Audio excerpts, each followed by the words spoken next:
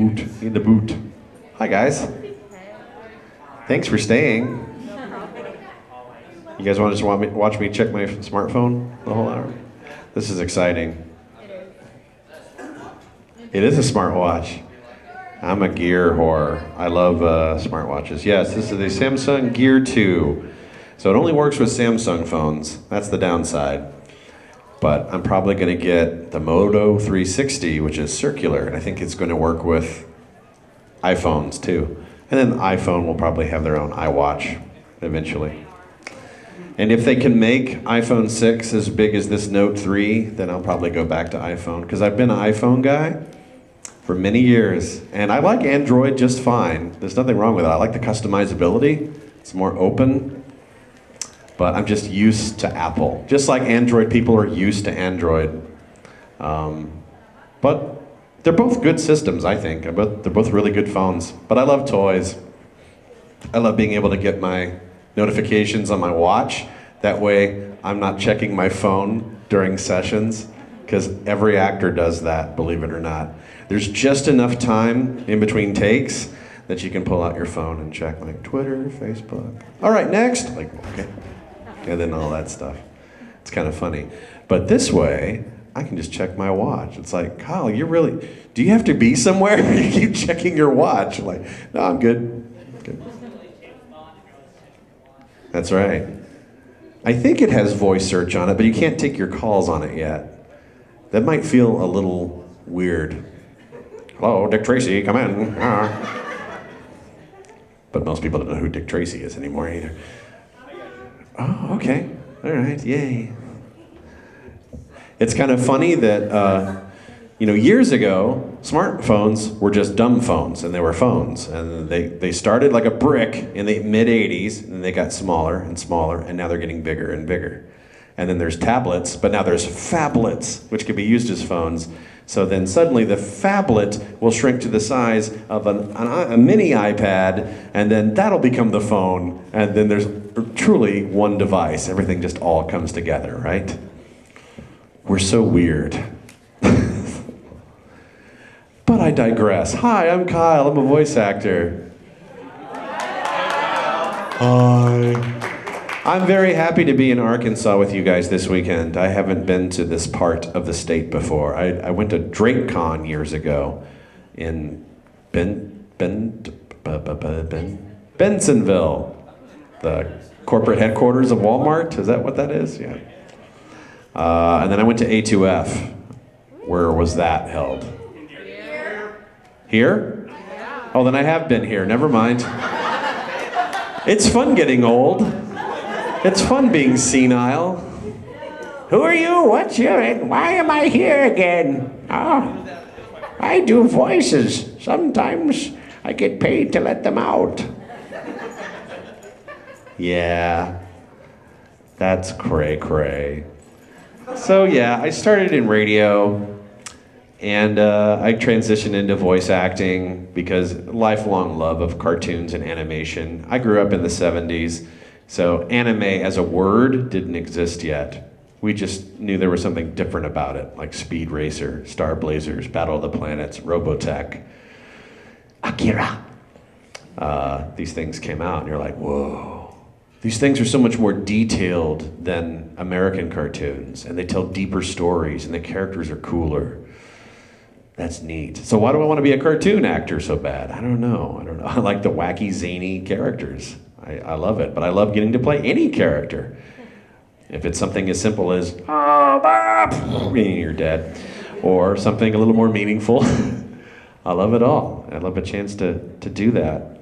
And, I've been a lifelong geek.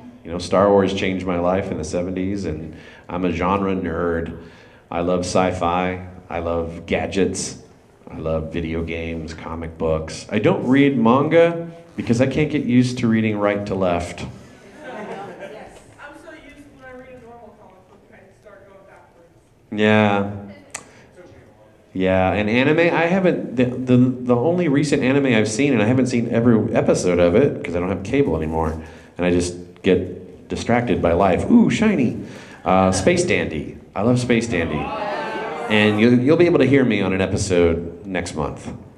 I'm super excited. So, I want to be on Space Dandy, and it happened. It's like, oh, this is cool. Now I'm gonna get spoiled. I want to be in Star Wars.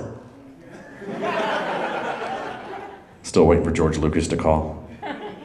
He has nothing better to do, so, you know.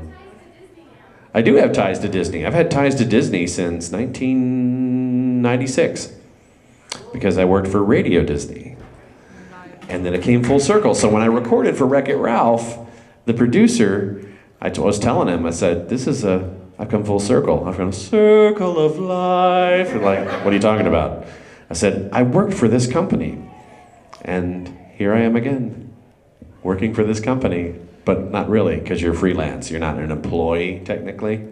You're a work for hire. But yeah, I've gotten to do the Marvel stuff. I worked on Avengers Earth's Mightiest Heroes a few years ago on Disney XD as Super Skrull. And I did something on Nicktoons or Nickelodeon, I forget which channel. It was a show for little kids, NFL Rush Zone, which is different. And I've made my career mostly out of doing anime and video games, which I'm very, very proud of. I love being associated in a genre that I love so much. Because again, growing up in the 70s and 80s, video games didn't talk to you then. They were just beep, boop, boop, boop, boop, boop, 8-bit. They weren't even 8-bit. They were just like even less than that. They were 1-bit. They were so simple. And now they're movies that you play. Now me, I'm into fast, instant gratification things like fighting games, racers, platform stuff. The RPGs are the most popular, and that's where I make my bread and butter. All the cutscenes. You guys love stories. So thank God for that. Because, yeah. You guys help influence my purchases sometimes. I wasn't going to play Fire Emblem Awakening, but I signed so many autographs on it, I decided to check it out. It's like, wow, this is fun. This is cool. But normally, I'm not a detail-oriented gamer. I would just rather point, shoot, button mash, and do all that, because if you look at the stats, they're all just numbers that blur together. It's like, I don't know what this means. Does anyone relate to that? Does anyone have that problem? And then I play Pokemon for the first time. And I'm like, okay, I get why this is popular. It's fun. But then it's like, it's a little repetitive. So I kind of just like, all right, moving on. So my favorite thing to do now with my 3DS is actually just collect street passes. So if you have your 3DS, have your street pass on. You'll probably see me. You'll collect my me, which looks like me and says, I'm Kyle, I'm a voice actor. That's how you know it's me. I've been able to unlock a lot of street passes because I take them to conventions. You take your 3DS to a convention, that's where you unlock all your puzzle pieces, just so you know. It's a good thing to do. But I'm doing Geek Talk later. I don't know why I'm making this about Geek Talk. This is just supposed to be about me and voice acting. So you guys can ask questions at any point. Yes, sir.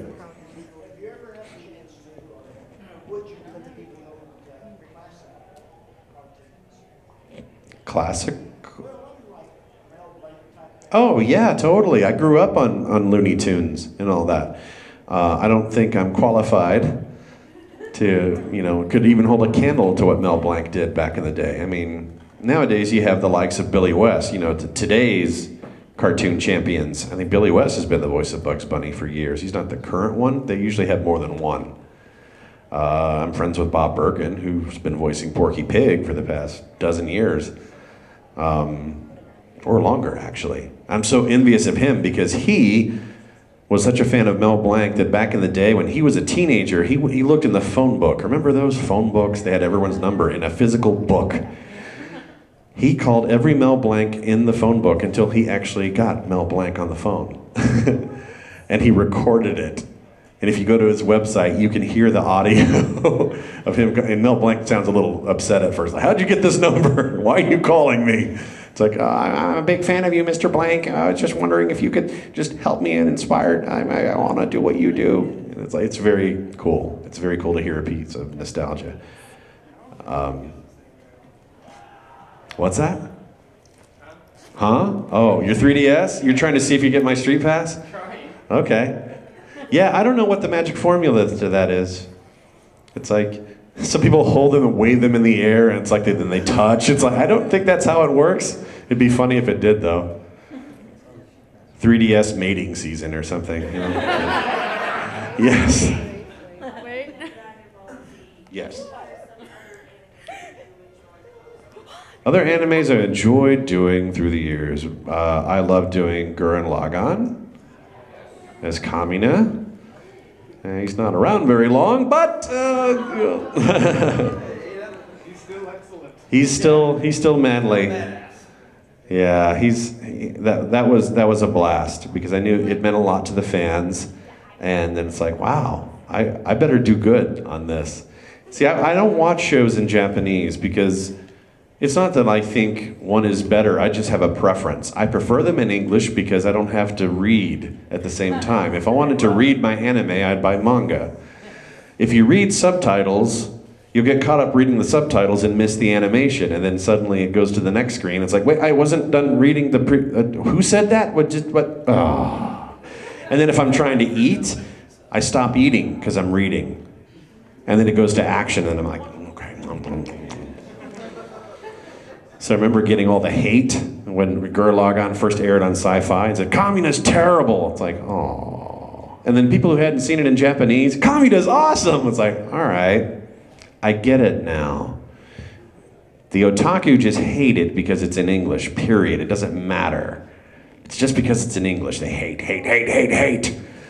And you're biased by what you hear first. I think that's true. That's why a lot of people will say, it's like, well, I like some of the voices in English, but I kind of prefer the Japanese performance because I heard it first. Very rarely will you hear somebody go, the original Japanese of Cowboy Bebop is superior. I think even the creator of Cowboy Bebop says the dub's better. It's like, that's rare. That's what yeah, I would have killed to be on Cowboy Bebop. I now work with those people, just Cowboy Bebop is done. It's been done for a decade, but that meant a lot. Different shows that have really been so much fun to do. Bleach, another big one. Naruto, because these are those powerhouse animes that have hundreds and hundreds of episodes, also known as job security. That's good. Again, now anime doesn't pay enough to pay the rent, but it's nice that you have a recurring job because you don't have to keep auditioning for it. You are the voice of that character. So I know that if there's another Street Fighter or something with Ryu in it, I know they're going to call me. That feels good. That's one less thing I have to stress out about. Yeah. Okay, yes. I was wondering if you ever remembered voicing Storm Rage from World of Warcraft. Do you remember voicing what in Warcraft? Storm Rage. I don't think that was me. I voiced Algalon the Observer in The Lich King. Oh, okay, because I remember my friend saying that you would summon so well, and I was going to say, because if you were Illidan Storm Rage, I have a friend that absolutely loves Illidan. Uh-huh. And that's fine. I might pick this up. Okay.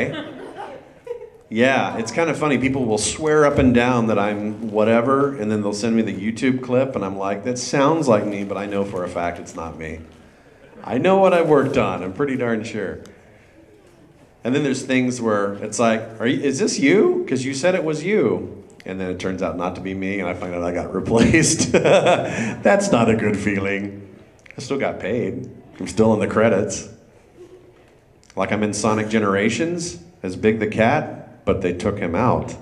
So I'm just in the credits. Anger, rage. Hey, Froggy.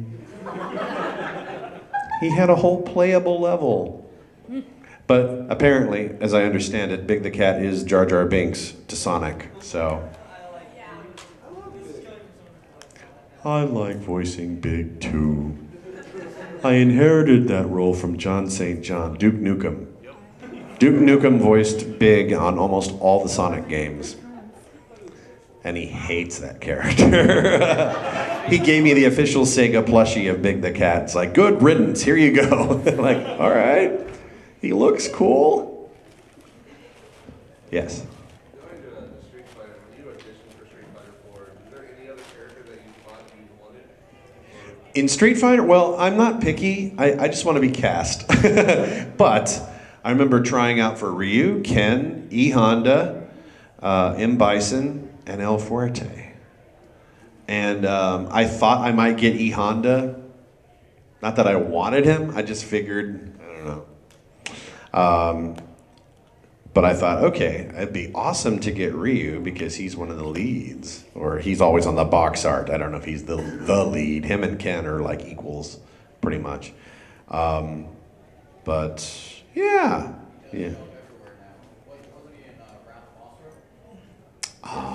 I guess so, yeah.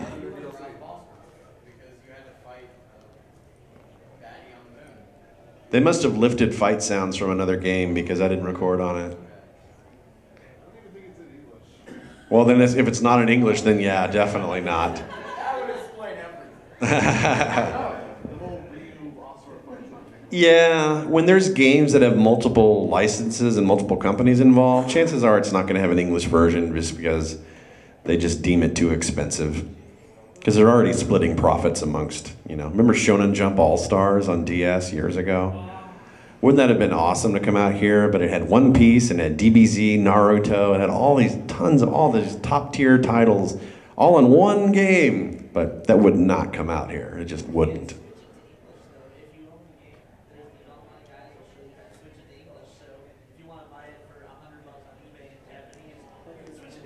Switch to English, but we didn't record it in English. Yeah, I don't know. I don't know how, because I don't know how to play. I just figured at least everything in read will be in English. That sounds like, oh, okay, so the subtitles will be in English. It's like, all right, it's like, that sounds like a bootleg. Or some guy in Taiwan speaking bad English. Bereave it. What?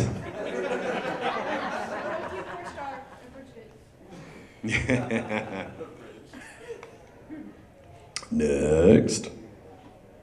Yes. So earlier you mentioned, Sorry. you were doing DJ and disc jockey type work. Is that something you still do as a hobby or still enjoy doing? No. DJ, not Deadmau5 DJ, but on the radio DJ. I did that professionally from the early 90s to 2005. And then I was a podcaster. So I had a geek news podcast I did with my friend for like 5 years. And I do miss radio. I got my start in it. It's fun playing music and everything and doing all that. But that's what podcast does now. Podcasting gives the power of radio to anybody with a microphone and an internet connection. Back in my day, you had to get an FCC license. You had to, take a test, and you had to take classes to be a broadcaster. But now, you just do it from home, and you have a worldwide audience on demand. If you want to do a show that is like super duper specific about whatever topic, chances are there's someone in the world that wants to hear about that. It's like, I talk about the rare Yu-Gi-Oh cards. You're going to have an audience. I'm not going to say it's going to be thousands or millions or anything like that, but you'll get hits and you'll be shocked. It's like, wow, there's some dude in Israel that listens to my podcast. I think that's so cool. And then when I stream just from my house, and I'll have the webcam on, I'll talk to fans. I'll have people logging on from Ireland and Australia and all that stuff. It's like, what time is it there? It's like 18 hours ahead, mate. I'm about to go to bed, but here you are streaming. Like, wow, that's trippy. I love the power of the internet. Yay, interwebs. Yay. Next. Questions. Okay, you, sir, yes. Well, you kind of partially answered my question, but I've been a aspiring voice actor for about a year now. Cool. I took one of your sessions. Oh, thank you. Thank you. Haha, gosh. I just want to know, you said it was a tough nut to crack that in. God, yes. Dear God. I just want to know if you had any other advice for aspiring voice actors. Aspiring voice actors need to move where their work is. Depends on what you want to do. I'm assuming you want to do character stuff, games, animation. Yeah, but I just like voicing. It's fun. It doesn't have to be that. Like you Yeah. said, it's fun, but if I can do what I love for a good career and get decent money out of it, it's fun. Yeah. Yeah. So, like you said, commercials should start with. Commercials, yeah. not found anything that's any close to that. I sent my Yeah, that's tough. I mean, the bigger city you go, the more opportunities you have, but at the same time, it's also more competitive. And when you do it online, it's even more competitive because you against the world. Everyone with a nice home studio, and you're sitting there with a USB mic and you record in your closet, whereas someone has invested thousands of dollars having top-notch equipment in their home, and they can deliver the audio in full crisp digital HD, blah, blah, blah. Yeah, and I mean, I guess they got to that point. They invested in it and everything. They took classes. Some stuff you can do from home, certainly. But networking is also a key. You start talking online, Facebook request, or just follow on Twitter, follow voiceover blogs, because you never know. You may meet someone who has a connection that could listen to your demo and go, hey, I think you should submit to this. They're looking for voices. Indie games is a booming thing now. People that do flash animation on Newgrounds and stuff. There's a lot of these new indie games for PC. They're not necessarily console because they don't have the budget, and all these Kickstarters, a lot of Kickstarter animated stuff. That's a good way to get your foot in the door. And some of them even pay. Not a lot, but it's something. And I think that's the future. Indie gaming, indie animation, because this is where the internet's going. This is where we as consumers go. We consume media online. More and more people are cutting their cable. More and more people are just watching stuff on demand. Netflix, Hulu, Crunchyroll, whatever, on their computers, on their smartphones. More and more apps, as that industry booms, So networking, get out there, start meeting people online. See if you can get in a workout group, people that just get together and read copy and kind of critique each other. That's helpful. But eventually I think, you're gonna have to just move from the area because the opportunities are so sparse here. I was in Austin, Texas, so it's pretty nice. Commercials are always filled up and people already have Yeah, already, so. that's true. I mean, I've heard the advice before that you could just take your demo and do a grassroots thing, knock on doors, drop it off in person, but I haven't really ever heard success stories from that. I've heard from companies that actually are hiring, and they say that's actually really rude and annoying, and don't like that. So Yeah. sifting through it. Right. So I've been, like my friend is actually making an indie game right now, and he really wants to put me in it. But he's doing it on his own, and we're all just trying to get our own niche. Yeah. So you might have to take a couple for the team, just not get paid because, I've already recorded a few things and I haven't gotten paid, but it's slow going. yeah. Was it slow going for you getting into Oh my God, yes. Yeah. I worked on my student radio station for free because the trade-off is you're getting on-air experience. And then I got an internship, which is the only way radio stations will hire you is if you're a college student, because it's against the law to work for free. But if you're getting a grade, that's considered compensation. So if you're still in college, kinda, well, if you had enough prerequisites to be allowed to sign up for an internship and then go on your own and go to all the local Austin stations and say, hey, you have internships available this semester for like audio production or on air or marketing, something in the broadcast field, that might be worth investigating. It may not necessarily segue perfectly into voiceover, but a lot of radio people also do voiceover in commercials. But the struggle that VO people have, or radio people have becoming voiceover people, is they sound very announcery and like a DJ for everything. It's like, that's not really acting, that's announcing. And that's a very specific thing, just like the In a World, that guy, the movie trailer guy. That is acting, but it's very specific, Or promos. Promos is like trailers for TV. On an all-new Walking Dead, next on AMC. There's a guy that gets paid a lot of money to do that every week. I want that gig. but I didn't know anybody at AMC. Joe! Yeah. It's tough. It's tough, and it will make you question your sanity and make you go, am I really meant to do this? Because everywhere I go, the door slams in my face. But if you want it bad enough and you stick to it long enough, you might make a little progress. And I think you're going to do better in Austin than picking up and moving to a more major market like Dallas or LA or Chicago, where there is more work, but the competition's way more fierce. So cut your teeth in a smaller market. I think Austin's a good place for that. Yeah, no problem. What? I have 5 minutes? That's it? Really?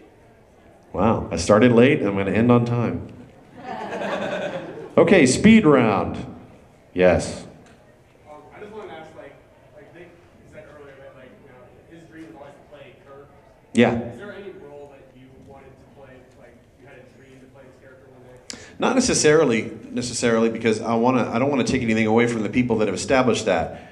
I want to be Batman, but I know I could never do justice to what Kevin Conroy's done to Batman, or the Joker, Mark Hamill, or Bugs Bunny, Mel Blanc. I mean, I can't be those characters. I just want to be the next big thing, whatever it is. I want to be in something that penetrates pop culture and you know, like SpongeBob SquarePants or something.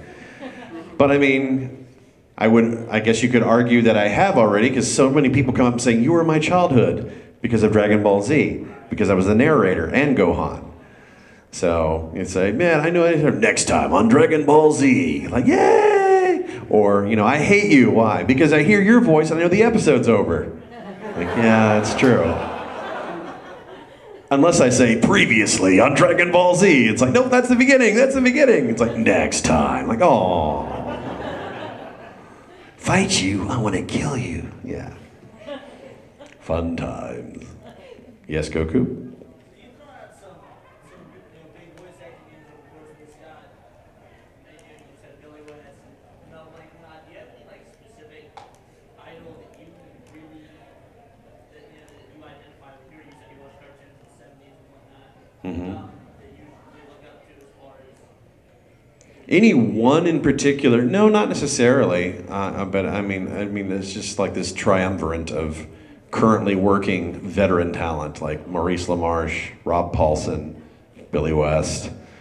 Man, I just want to do what they do so bad. I want to be in the same room recording with them. And, you know, it feels good if you can impress a mentor or someone that you look up to and they're going, nice job. Like, that's really affirming. Really affirming and assuring and all that positive stuff. Yes, in 10 years. It takes 10 years to be an overnight sensation, just so you know. Yes. Other questions? Yes, sir. Hero or villain? Villain. I'll take villain. I'll take villain for 50. Alex, thank you.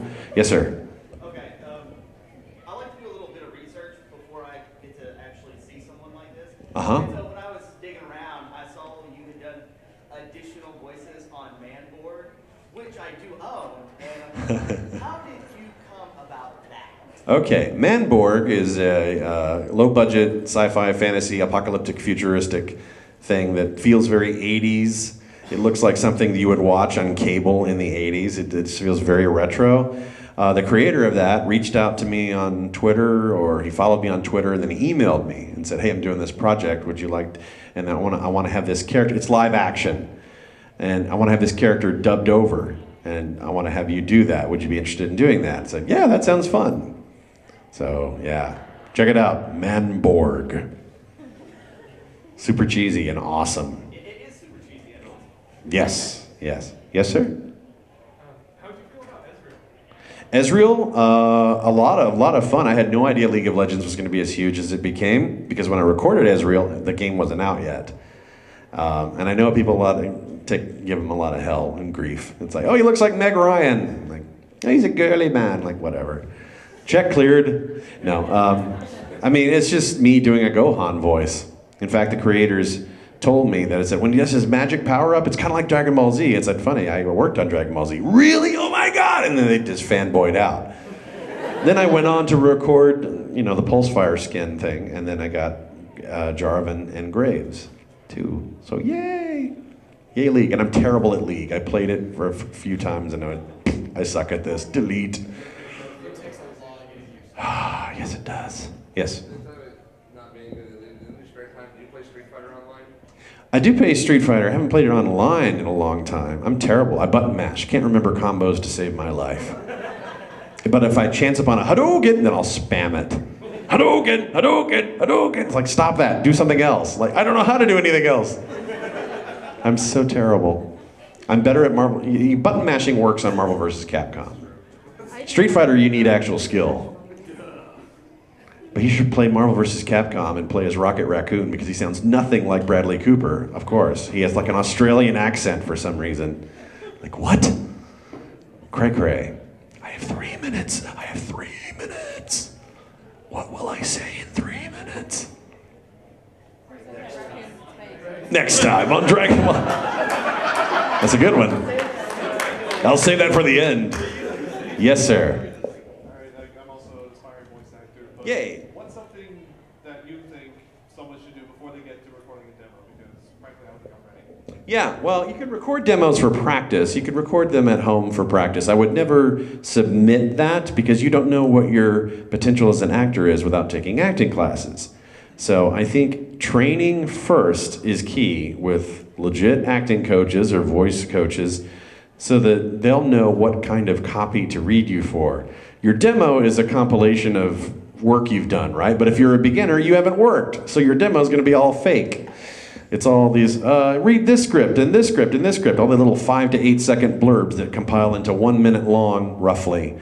Now you can do that in practice, and you can play them for whatever your acting teachers, and they can see, it's like, well, you need to work on this, let's brush on that. Because you may end up excelling at one kind of read that you'd had no idea. That's why it doesn't make sense to throw your money away at producing a professional demo without any acting training, because they'll gladly take your money. They'll give you a competent, technically proficient, great sounding demo, but it doesn't mean you're a great actor.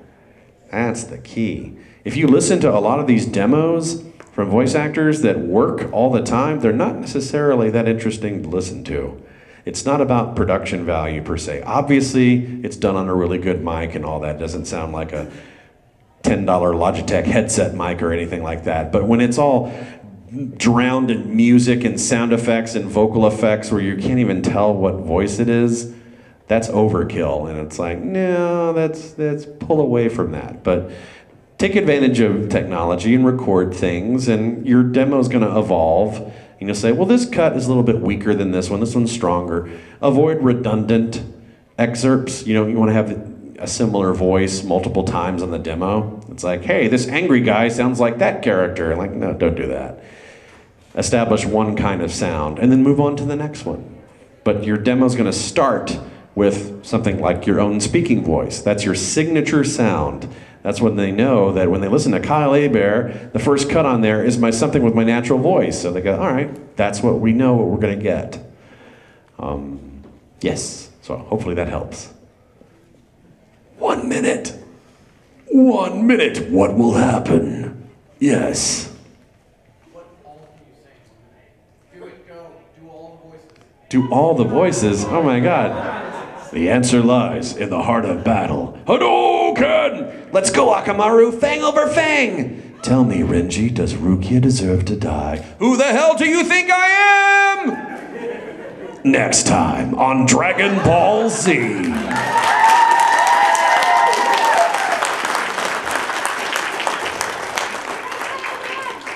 Oh boy, Kiki's getting married. Yay. Thank you, everybody. I'm going to have an autograph session. I'm going to sign and take pictures and do your voicemail or do shout-outs to your friends who couldn't make it, all at autographs, which are at... Wait for it. It is in main events for brass keys at 2:45, and for guests it's 3:15. So 3:15, unless you're a brass key. Brass key can be 2...